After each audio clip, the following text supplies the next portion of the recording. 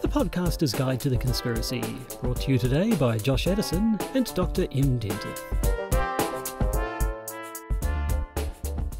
Hello and welcome to the Podcaster's Guide to the Conspiracy. I am Josh Edison in Auckland, New Zealand. They are Dr. M. Dentith in Hamilton, Kirikiriroa, New Zealand. It's a balmy spring evening. Are we both in short sleeves? I am. I mean, I'm kind of wearing shortish. I don't know. It's almost like it's not winter anymore, which is short nice. sleeve beneath my other short-sleeved garment. Very well. It's not as warm down here in Kirikiriroa. I suppose it wouldn't be. In Tamaki Makaurau.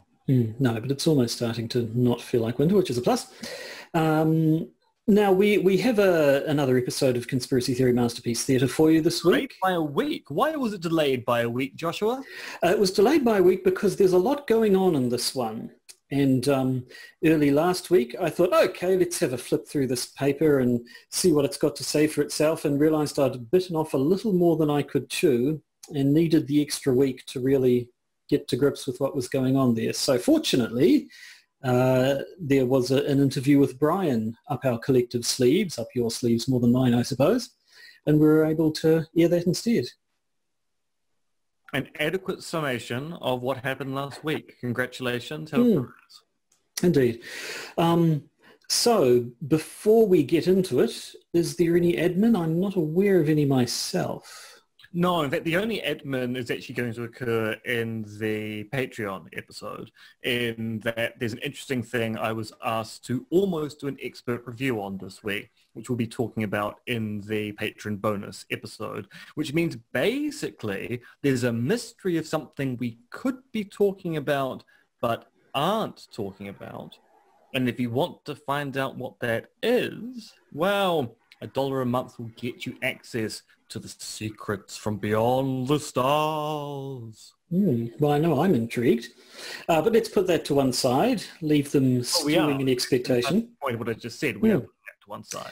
And let us put it to one side at all. It's been put to one side. Yep. It's sitting on the side. I can't even see it now. It's totally out of my peripheral vision even. So now I guess there's nothing to do but leap straight into the episode where we look at Charles Pigden's Complots of Mischief. Poor Tom's a cold. No.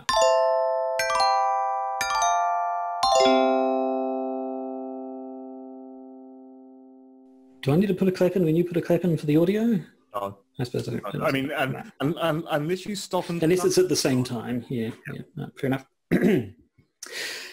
So, Charles Pigden, been a while since we heard from him, and yet when we did hear from him, he was the guy who started it all off. It was his Popper Revisited that kind of got this whole ball rolling.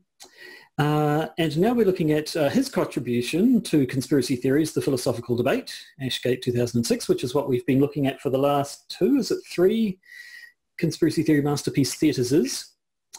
And essentially what this is Charles Pigden is reacting to Brian L. Keeley and Steve Clark's reactions to Popper Revisited. And he has a bit of fun while he's doing it. He uses the Shakespearean tragedy Coriolanus as sort of an illustration. Colliery what? Coriolanus. Some people might say... I'm not quite hearing that last part of the word. Corally...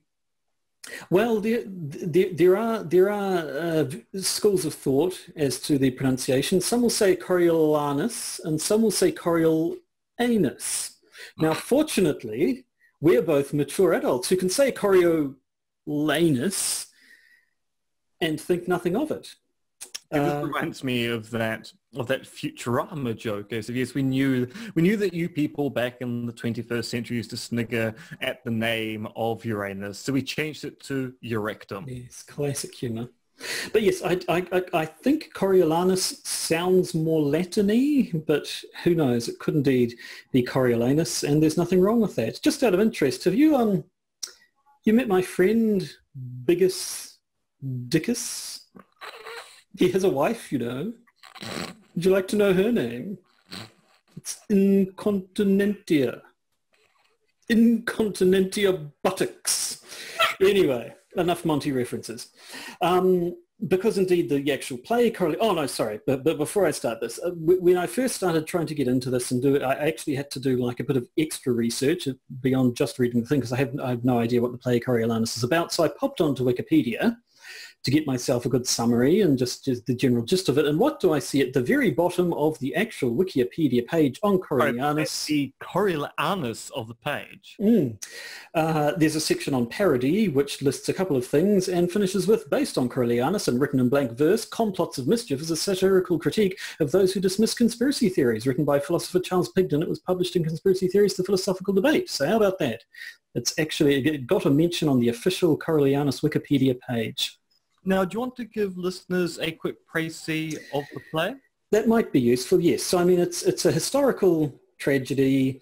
It's about a Roman general called Caius Marcius, who then earns the cognomen, the official nickname Coriolanus, after a big battle at Corioli, and then is persuaded to go into politics, become a senator, I think. But senators Brutus and Sicinius conspire against him. And Coriolanus, who having expressed sort of a fairly dim view of the common folk in the past, apparently they sort of turn the commoners against him, inciting a riot, knowing that this will provoke him, being a fairly hot-tempered fellow, to shoot his mouth off in public and make himself look dumb, which he does, and ends up getting banished for his troubles. And then he goes off to his former enemies and comes back with them to extract revenge. And there's all your Shakespearean vengeance and betrayal and death and so on. And it's all very, very tragic, fittingly enough. Now, people who are listening attentively will go, "Oh, Brutus. Where have I heard the name Brutus before in a Shakespearean tragedy?" So what's really interesting about this play is it almost acts as a counterpoint or sibling to the play Julius Caesar, in which there's also a conspiracy against the titular character led by someone called Brutus. But in the case of Coriolanus is a reactionary or conservative politician who is conspired against by populist senators, whilst Julius Caesar, of course, is a case of the reactionary Brutus conspiring against the populist in the shape of Julius Caesar. So they end up being mirrors of each other with respect to the conspiracy and the person being conspired against. Actually, one more point about the name. For the longest time, I had the I in the wrong place. I kept saying Coriolanus, and I had to reprogram myself to say Coriolanus. And the way I ended up doing it was when I realized I was saying Coriolanus, like I would say Alanis in Alanis Morissette. And I ended up to myself going on a whole Ed Byrne kick saying, "How big is your St. Coriolanus?" But anyway, Coriolanus. Now see, I'm doing it I knew I shouldn't have done it. I knew I shouldn't have said how I used to pronounce it, because that would infect my brain with the bad thing again. Doesn't matter. Anyway, to the paper, to Charles Pigden's Complots of Mischief. So it's in two parts. Part one is all based around Coriolanus, and then part two sort of breaks out of that mold, but we'll get to that. So he has a quick word about the Brutus and Sicinius' actions and makes, establishes that very definitely counts as a conspiracy what they're doing. They're plotting together in secret to achieve a particular end.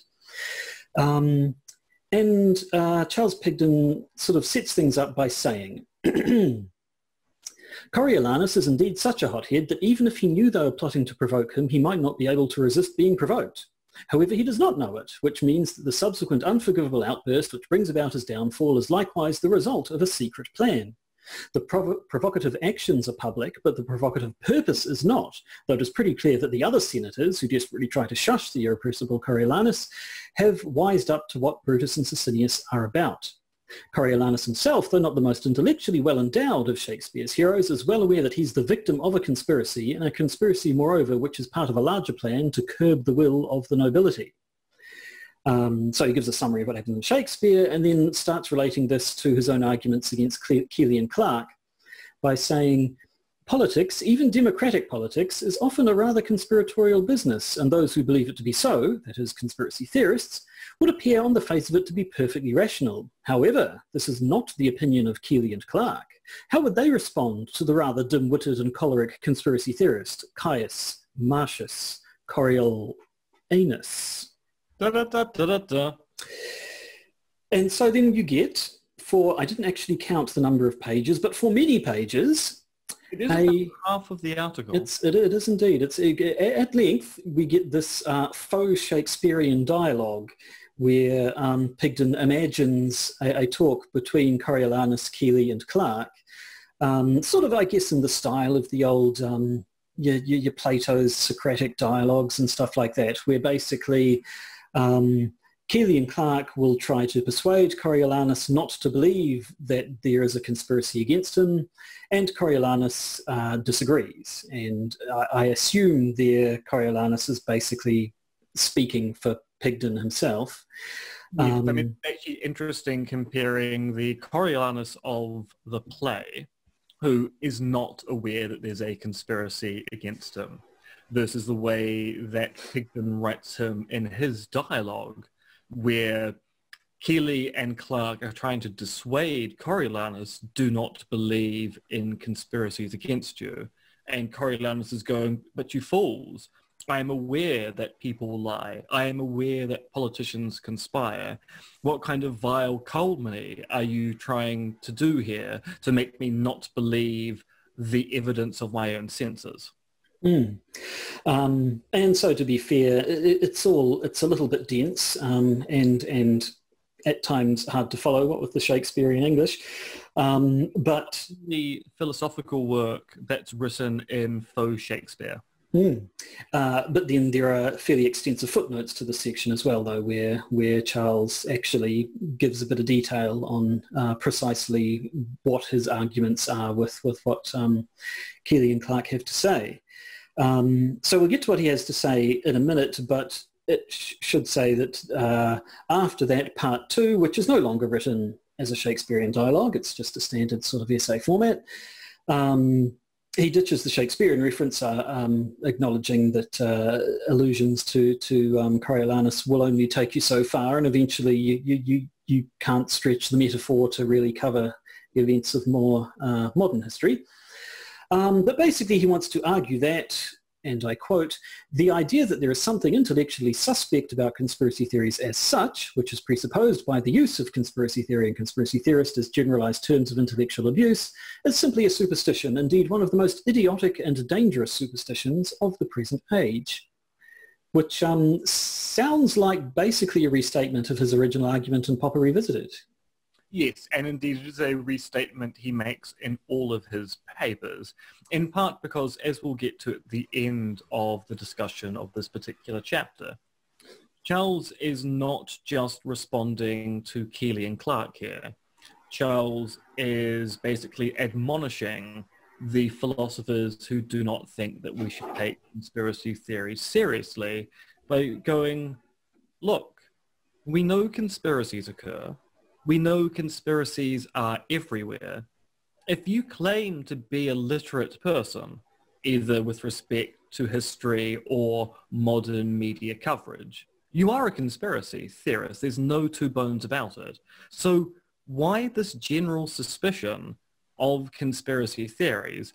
Surely that seems a little bit superstitious. And he does, I mean, at times comes across as being a little worked up at this, really. A little, he's sort of feels he's set out originally this idea that, you know, there is nothing inherently suspect about conspiracy theories, and using them to, as he says, a term of intellectual abuse, to use the terms pejoratively, just reflects the silly superstition that there's something wrong with them. And yet here, as to his eyes, a whole lot of people are still running around perpetuating this superstition that he wants to get rid of. So what does, how does he define a conspiracy theory? That's probably an important place to start. Well, that's a good point, because a lot of the philosophical work on conspiracy theory actually goes into exactly what we take operating definition of what counts as a conspiracy theory. And Charles defines a conspiracy as a secret plan on the part of some group to influence events by partly covert action. I will add the proviso that either the plan or the action must be morally suspect, at least to some people. And he then continues with the claim, nobody halfway sane supposes that the events of 9/11, because we're talking about 9/11 now, were not due to some conspiracy or other. Yes, I thought that was an interesting little point to put in there, which, because Lee's paper from the same book that we looked at not too long ago was also, we are now, first of all, mentioning 9/11, and yes, acknowledging that no matter what you think about it, it's a conspiracy theory one way or another. The proviso that there must be something morally suspect about it, at least to some people, is questionable. Certainly, it seems like something we would question. I mean, I at least he says it must be morally suspect, at least to some people. So obviously, while you get, say the likes of Al Qaeda planning a terrorist attack may believe that they are righteous, they would at least know that other people would think what they're doing is morally suspect. So he doesn't need to say that everybody will find it, but nevertheless, it's. It does kind of discount the possibility of a benign conspiracy theory, which is something we've always wanted to acknowledge, isn't it? Yeah, so I would say it is true that when you suspect a conspiracy is going on, you are right to think that is suspicious, because people acting secretly behind your back really is a kind of suspicious activity. But nothing about the fact that an activity is suspicious tells you it's morally suspicious. Because even though, as you point out, Charles is not wedded to the idea that morally suspicious means morally sinister, it's also not the case that just because something is suspicious, it must be morally suspicious. Sometimes people do things behind people's backs for all sorts of reasons that are in no way immoral at all. And we're aware that people are engaging in activities behind our backs which have no moral weight in any way, shape, or form. So I don't think you need to put the qualifier morally. You just need to say, look, conspiracies are suspicious. Some of those suspicious activities will be morally suspect, but not everything which is suspicious means that someone is up to doing no good. And then in part two, he goes to some lengths to talk about the amount of conspiracy in the historical record. Majority of the second half of the paper is simply a litany of here's a conspiracy, here's another conspiracy. Want more conspiracies? Here's another conspiracy. You want historical conspiracies? Here's some. You want current day conspiracies? Here's some. Conspiracy, conspiracy, conspiracy. He in fact just takes the writings of David Hume and goes through that with a fine-toothed comb, pointing out every single time the word conspiracy shows up just in the writings of Hume, and there's a lot of them, and then sort of extrapolates from that to the rest of history, and then moves into the present day, talking about the amount of conspiracy that's gone on in the present day, the political conspiracies, leading up to 9/11, the Iraq War that followed, and so on and so on and so forth. And finishes up with this litany of conspiracy theories throughout all of human existence by saying, conspiracy, in short, is endemic in political life, a fact that should be fairly obvious to anyone who bothers to read the newspapers or watch the nightly news. Hence, most politically literate people are conspiracy theorists on a grand scale, since they believe in a large number of conspiracy theories, though many of them, so it seems, are unaware of it. And it does certainly seem that, sort of reading through the whole paper, it's kind of just aimed squarely at anyone who thinks conspiracy theories are inherently suspect. But Keeley and Clark do seem to bear the brunt of his displeasure. Now, admittedly, that is because it is 2006, and the number of philosophers who have written on conspiracy theory at this point, if you discount Charles, since he's writing this particular paper, is Lee Basham, Steve Clark, David Cody, and Brian L. Keeley. Cody is in agreement with Pigden, as is Basham. Keeley and Clark, on the other hand, are at least at this point in the literature being put forward as the people who defend a skepticism of conspiracy theories generally.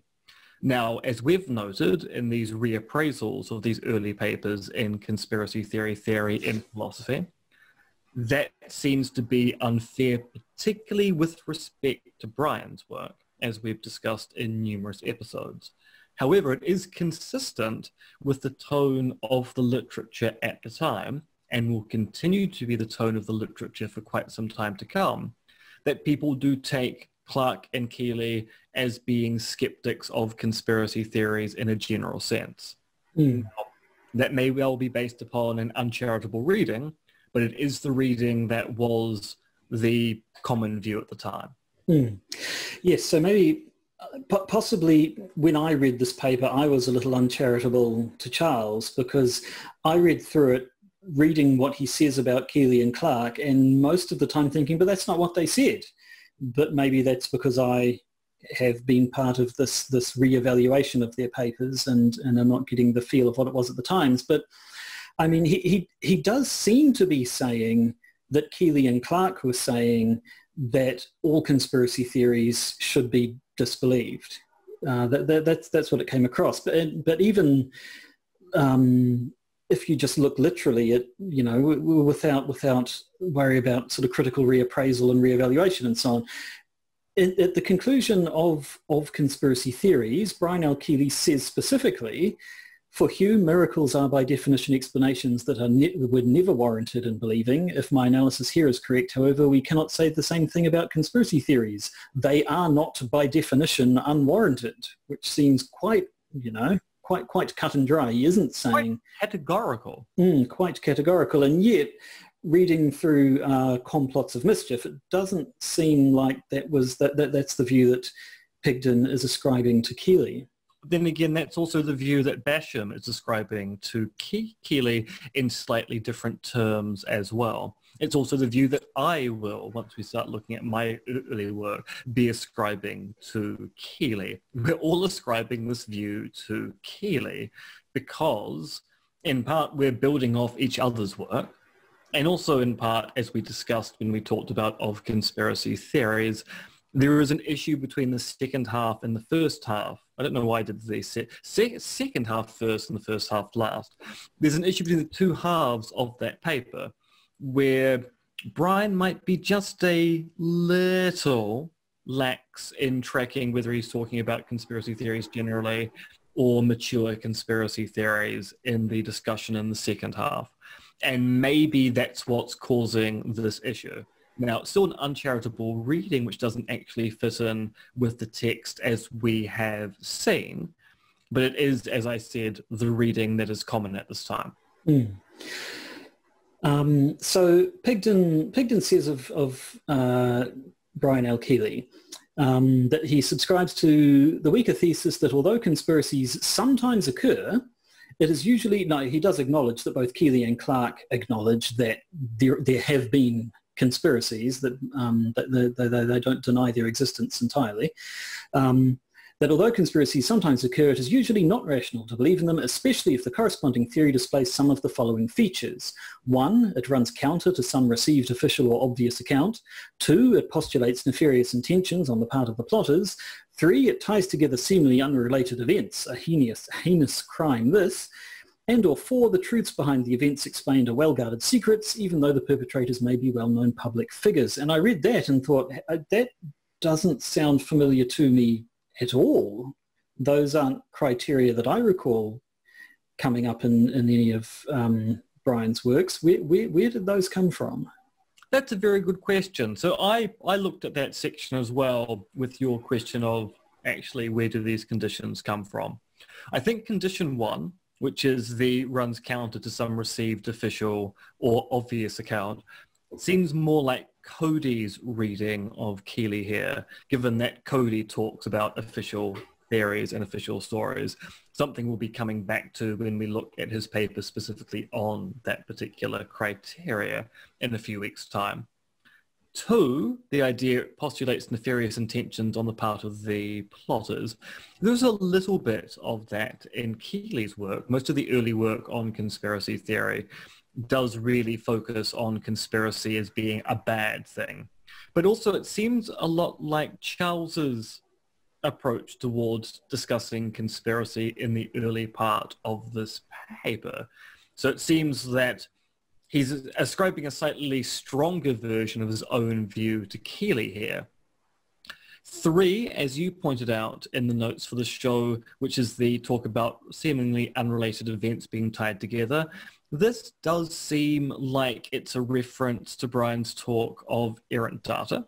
So that seems to be something which we can tie to Brian, although it's put forward in a way which doesn't seem to be quite what Brian is talking about here. Brian is talking about a very sophisticated move in epistemology with respect to how do we actually work out what data goes with which particular explanation, and the fact that sometimes the data which goes with one explanation will not be explained by another or vice versa. And 4 basically is a kind of weird claim, which I suppose is plausible to a certain extent, that the kind of conspiracies we're interested in are going to be political ones. Because the claim is the perpetrators may be well-known public figures. So we go, look, we're not when we're talking about conspiracy theories and the ones we tend to disbelieve, they tend to be political conspiracies because they're the ones that we don't think, I say we don't think here in scare quotes, we don't think happen in the kind of societies in which we live. And of course, Charles spends an awful lot of time in the second part of this paper going, but look, they do occur in the societies in which we live. So how do you explain that? So yes, I mean, that whole section struck me as a little bit odd. It first shows up in the footnotes to part 1, where, as I said, he sort of that's where he actually gives the nitty-gritty of some of his arguments. And then it's stated again, those 4 points show up again in the body of part 2. I don't know how much of this is the problem that we've seen show up quite a few times now, and that Brian himself is a little unclear sometimes about whether he's talking about conspiracy theories in general or just those good old unwarranted mature ones. And once again, I will say this was the tenor of criticism at the time, which is not to say it was justified. It just happens to be this is how people are talking about that particular work. He does say to make an interesting move, though, which I thought was remarkable, that he turns one of Brian's arguments against him. You'll recall that one of the problem that Brian has with conspiracy theories, the thing that he says can make them bad, is when they lead to that, and indeed this is something you guys talked about in the interview just last week, the sort of skepticism that they can engender, the amount of stuff that you have to discard as untrue or unreliable if you really buy into some of these conspiracy theories. And Charles basically says, well, if you're going to say that conspiracy theories are suspect, then you are going to have to throw out most of history because, as I've just shown, history is full of them. How does he say it specifically? Indeed, it seems to me that we can employ a variety of Keeley's chief argument against the superstition that he indirectly supports.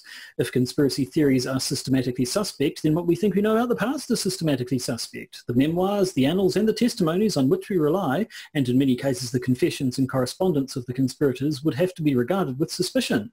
But if we adopted that attitude, our knowledge of the past would dissolve into conjecture. We would, in effect, be committing epistemic suicide, at least with respect to large chunks of the past.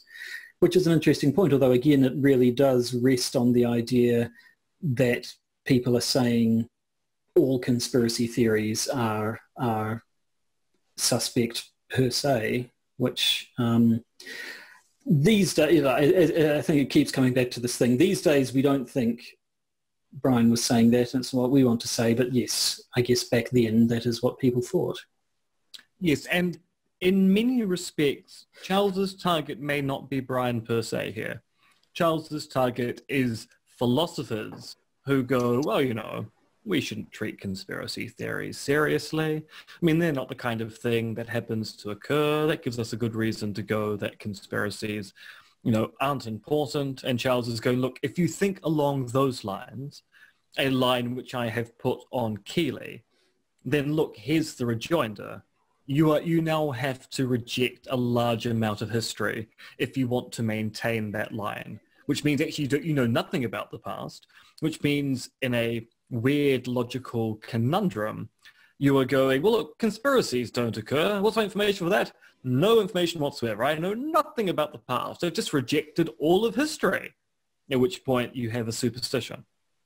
Yes, and that is the impression I get, that that Charles is kind of addressing a much more general audience, just anyone who thinks that conspiracy theories are inherently unwarranted, but he's focusing specifically on the arguments of Keeley and Clark.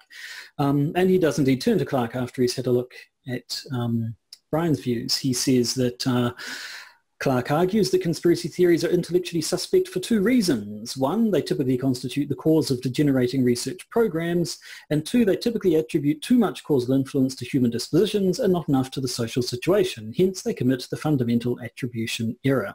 Now, I want to point out at this point, Charles has probably not read Clark's reply to his own paper was appealing to the fundamental attribution error, a mistake. So, of course, he's only replying to Clark's first paper and not the chapter in this volume where Clark slightly retracts that view. And it seemed, again, I wouldn't call it a misreading of Steve Clark's paper, but it did seem to sort of twist the emphasis a little bit, where Clark seemed mostly, he wanted to say what was wrong with conspiracy theories by looking at the psychology of conspiracy theorists. So it wasn't so much he was saying that conspiracy theories result in the fundamental attribution error themselves, but conspiracy theorists, especially the ones who stick to these degenerating research programs, are committing that error. And he does, and again, Clark said, if you remember way back to, what was Clark's one? Of conspiracy theories? No, that was Brian's one. I can now only think of the conspiracy theories and conspiracy theorizing. No, yeah, because I was actually about to name his next paper, conspiracy theories and controlled demolition. No, it's conspiracy theories and conspiracy theorizing. Which, near the end, he says, Steve Clark says, giving 1,000 conspiracy theories some consideration is a small price for us to pay to have one actual nefarious conspiracy, such as the Watergate conspiracy, uncovered sooner rather than later. So, even back then, he A, acknowledged that real conspiracies occur, and B, said that although these things appear to be suspect, it pays to look into them because every now and then a real one pops up. Charles Pigden, of course, is wanting to say, no, it's not just that every now and then a real conspiracy pops up. They're all over the damn place. They're everywhere. So I can still see that he would possibly have issue with that. He did, at one point, he does say, talking about when the few times when Keeley and Clark mention actual conspiracies that really have happened and which therefore theories about would be valid. He says the only conspiracy theories that Clark himself appears to believe in are the Iran-Contra and Watergate conspiracies. From this we conclude that reading history is not his chief avocation. And it's not often that I read a philosophy paper and say out loud, "Ooh, you bitch!" But I did. Cutting remark, is it not? It is fairly cutting.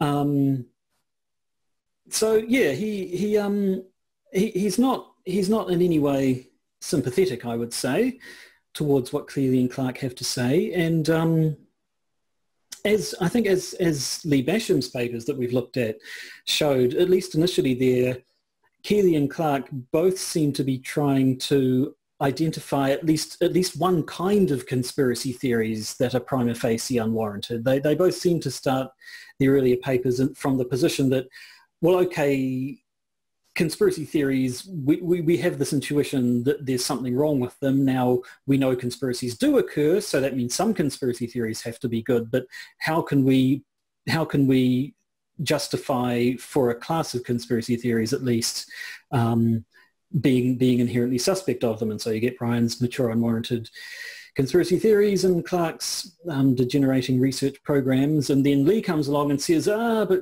really the problem with that is that you're trying to come up with a class of conspiracy that's inherently suspect, but you end up just sort of saying that the suspect one's a suspect, that bad conspiracies are bad, and the real question is not what's the class of bad conspiracy theories, rather just simply how do you tell individual, particular, if you will, conspiracy theories, the good ones from the bad ones. So I think Lee sort of identifies a problem with their approach, but it doesn't seem to be the problem that Pigden's addressing in this paper. Certainly the idea that the thing that really seemed in both Keeley and Clarke's papers to be the thing that concerned them was the fact these people who stick to their mature, unwarranted conspiracy theories, stick to their degenerating research programs well past the point when they should give up on them, although it's not entirely clear when that point is. Yes, as we've seen with the discussion both of maturity and degeneration with respect to Keeley and then to Clarke. It's one thing to say, look, you shouldn't believe in mature conspiracy theories which persist sans evidence over a long period of time, or conspiracy theories which constitute the core of a degenerating research program when no progress has been made for a long time and a lot of effort has been put into it to try and scaffold the theory against criticism. It seems that once you get to that end point, that's a good point to go, well, actually, maybe we should give up belief in these conspiracy theories. The problem is we don't know when a conspiracy theory becomes mature or when a conspiracy theory is an example of a degenerating research program, particularly since, as Keeley points out, if conspirators are good at their jobs, they will be hiding this stuff from us. But then again, Keeley's concern isn't with truth. His concern is with warrant qua plausibility. It's not the case that we give up on the conspiracy theory because it's false. We give up on the conspiracy theory by saying, look, I've got no good reasons to entertain it at this point in time. Come back to me when you've got new evidence.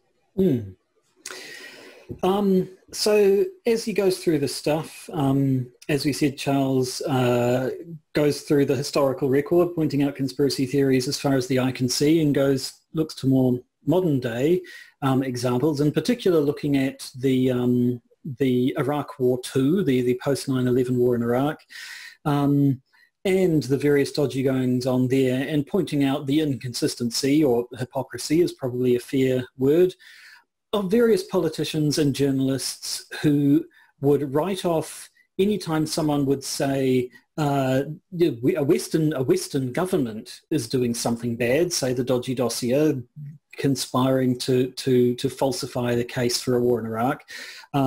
Those sorts of theories would just be written off as, oh, those are conspiracy theories and therefore inherently crazy. And yet, any time someone would bring up what is obviously a conspiracy theory about someone else, say, what Al-Qaeda is scheming to get up to and so on, they don't find anything suspect about those and are quite clearly quite happy to countenance those theories. And so he basically sort of says, when these people say conspiracy theories, they really mean conspiracy theories about a Western government.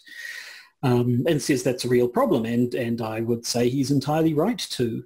And it kind of, this is right near the end of the paper, and I sort of read that bit and kind of thought this really sounds like the people who you're really aiming this at, and it doesn't really seem to be a good portrayal of perhaps Keeley and Clarke's views, but certainly there are, and as he points out, there are plenty of examples of people who indulge in this superstition, as you'd have it, that conspiracy theories are just inherently suspect, and do so to let powers that be in some cases get away with stuff they shouldn't be getting away with, all of which seems like an entirely fair point.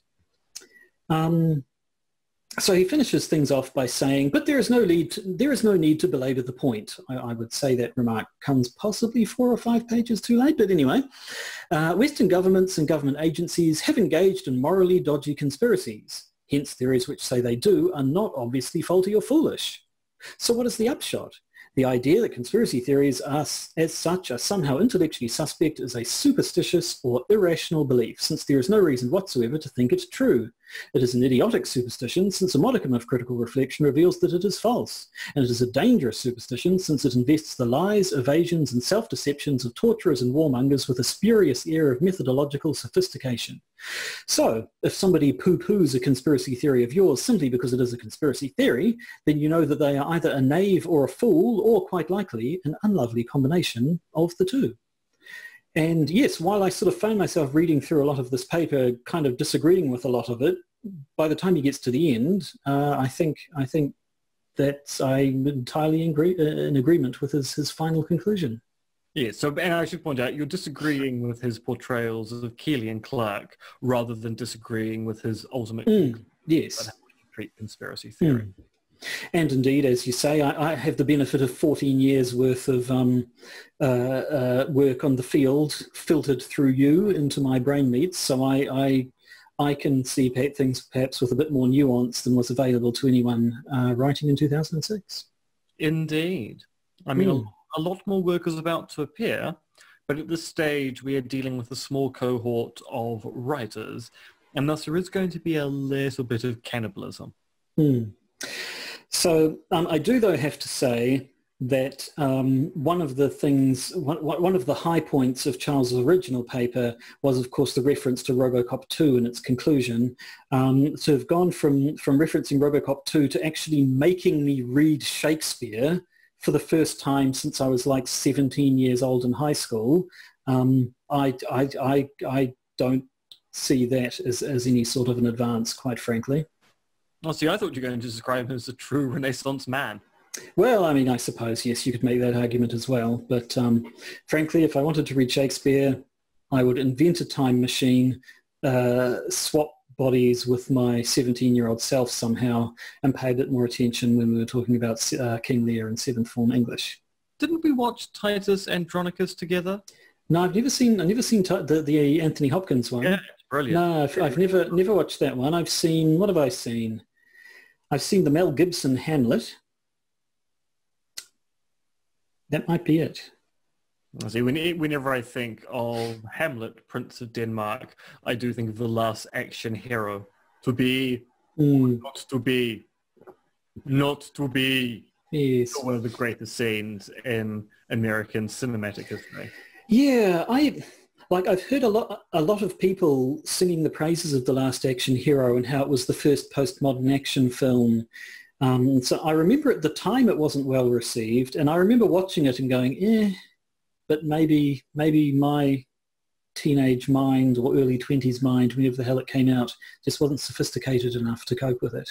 It is one of those films that I think has aged particularly well in the same way that Hudson Hawk, a film that was not well received at the time, has also aged well. So it played at the movie marathon 2 years ago now, and watching it on the big screen with a receptive audience truly was wonderful.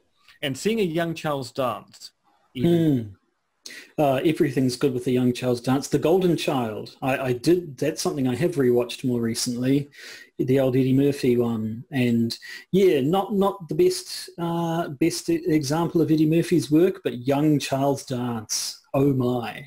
Oh yes, oh yes. Now, talking about things you can go oh my to, we should probably talk about the bonus content that can go oh my to after the break. Yes. So another update on Alexei Navalny. It's almost probably time to stop talking about him, but there's still an update to go. Apparently Jesus has been arrested in Russia. About time too. If you want to know more about that, tune in. There was another one of those interesting surveys that appears to show an enormous groundswell of belief in COVID-19 conspiracy theories. We'll look into that. Apparently, Action Zealandia had Kerry Bolton on again. Again. And and some interesting ideas in the lead up to the general election here in Aotearoa, New Zealand, which is, 3 weeks away, 2 and a bit, something like that. Is it 2 weeks? Advance voting will be open by this time next week, I believe. And there have been some interesting, bit of interesting commentary coming up around that we could perhaps look into. So, if you would like to hear more about that and you're a patron, good news, you're about to. If you'd like to hear about that and you're not a patron, good news, you can become one. If you would like to hear about that and you're not a patron, good news, that's all going to work out for you anyway. And no matter what your particular view on the patron bonus content is, you very definitely listen to the end of this episode, and thank you for that, basically. So, given that we've had another instalment of Conspiracy Theory Masterpiece Theatre, we've gone through a paper, we've bottomed out on pop culture references, I think all that remains is to say goodbye to the nice people listening to us. How would you like to do that this week? I do think that maybe when we think of goodbyes, I'm reminded of when Ethel first came home from the clinic. You see, Ethel had ideas. You know, I have no idea anything that Harold Pinter has ever done. Who's the singing detective guy? That's not Harold Pinter. No, no. Then I'm lost. Now I've completely forgotten the name. Who did? I've actually now forgotten. And Lipstick on Your Collar. Yeah. And yeah, and that wasn't Pushkin. Reference to one of the last ones he wrote, and it's completely gone out of my head. Well, the point is, I'm culturally illiterate. Allow us to actually check these things. The point is, I'm culturally illiterate, so I'm just going to say goodbye. Fair enough. Ethel says goodbye as well.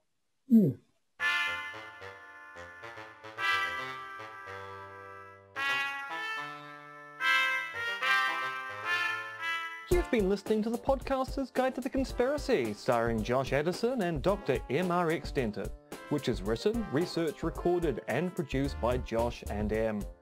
You can support the podcast by becoming a patron via its Podbean or Patreon campaigns. And if you need to get in contact with either Josh or M, you can email them at podcastconspiracy@gmail.com or check their Twitter accounts, monkeyfluids and conspiracism.